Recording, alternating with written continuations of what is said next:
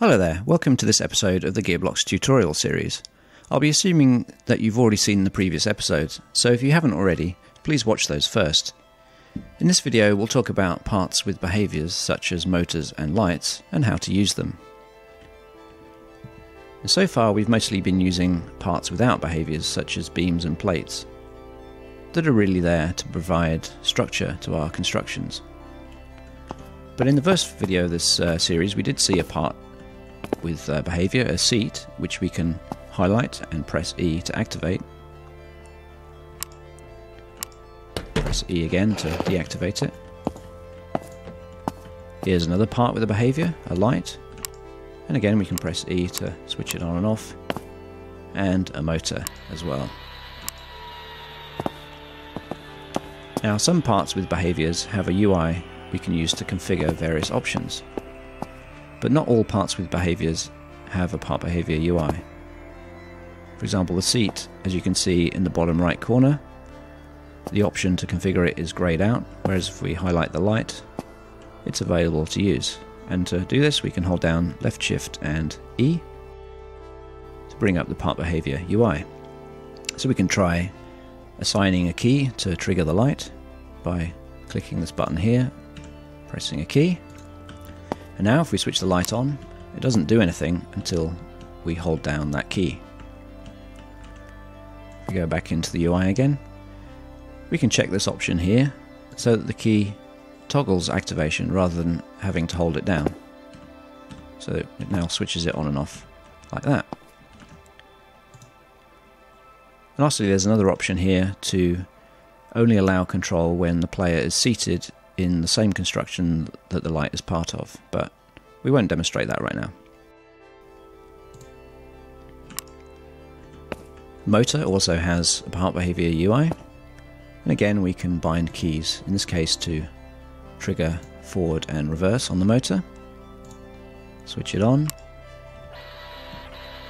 and now the keys control the motor like that. And there are plenty more options in here as well. We could try, for example, changing the maximum RPM of the motor.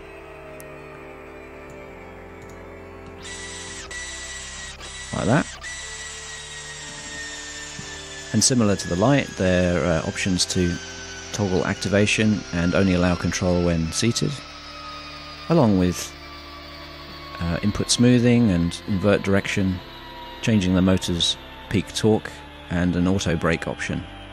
But I won't cover these now. You can play around with those as you experiment with the game. But for now, let's have a look at motorizing the trolley that we built in the last video. So to do that, I'm going to have to pull it apart a little bit.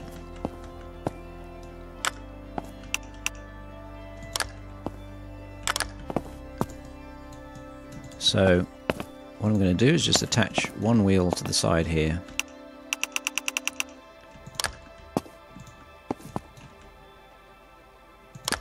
with an axle like that, and I'll just duplicate this motor and we can attach it over here.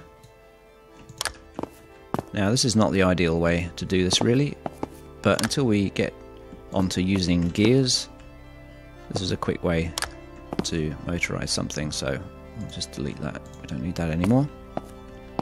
Now because we duplicated this, it's already configured to use R and F, but I'm going to reduce the maximum RPM a little bit.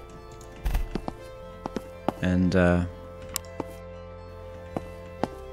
yeah, we can switch this on and try using R and F to move our trolley. Now, because it's only driving that one wheel, it tends to want to spin, to slip like that. But it's enough to get us started. In the next video we'll introduce gears, and that'll allow us to hook up the motor to drive the entire axle and drive both rear wheels of our trolley. But that's it for now, so thanks for watching, and I'll catch you on the next one.